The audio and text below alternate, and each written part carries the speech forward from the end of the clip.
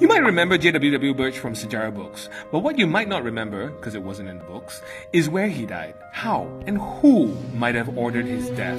Oh, and how his punishment led to the beginnings of our national anthem. Today's episode starts off with the Pangkor Engagement Treaty of 1874, where British dominion will be established over Malay states. The first resident Brit they appointed in Perak was J.W.W. Birch, but according to Franz Swettenham's book, Malay Sketches, he was a bit of a douche. Birch couldn't speak Malay at all, and was unsympathetic towards the Malay customs and traditions. He immediately took away the Malay chiefs' right of collecting taxes, and stopped them from having slaves.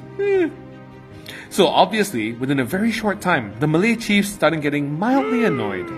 And during the holy month of Ramadan, Sultan Abdullah of Perak and the Malay chiefs had a bunch of mamak meetings about how they couldn't tahan Birch anymore.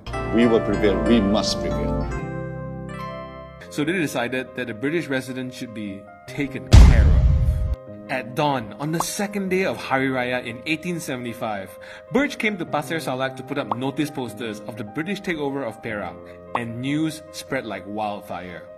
By 10 a.m. the same morning, Birch took a break from spreading dominion to take a bath in a bathhouse on the river. Maharaja Lela's followers decided to take the opportunity to get the job done, since he wasn't well guarded. They speared him through the wall, and after that slashed him on the head with a sword, because apparently the Birch look wasn't ready yet.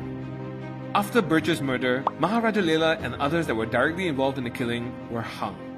The Sultan and a few Malay chiefs escaped execution and were instead exiled to Seychelles for supporting the murder. But life in Seychelles wasn't that bad. The Sultan played cricket with British officers, collected fine walking sticks, and even grew a few Malaysian fruits. Apparently, that's the reason why Seychelles has bananas today. One day, the Sultan heard a French song called La Rosalie, and he liked it so much that he took the tune and adopted it for the Perak state anthem. Apparently, Perak's national anthem was the inspiration behind our own national anthem because of the localized and poetic feel. From Seychelles, Colonia. Speaking of poetry, Birch's son eventually became the 8th British resident of Perak. But, very different from his father, Ernest Birch had learned. He captured the locals' hearts, learned their language, and respected the Malay chiefs in place. This led to him reorganizing the Perak administration, improving their economy, and even introducing various clubs and sports to their culture. In the end, he was knighted by Queen Victoria for his contributions. Okay lah, at least the happy ending happens one generation later.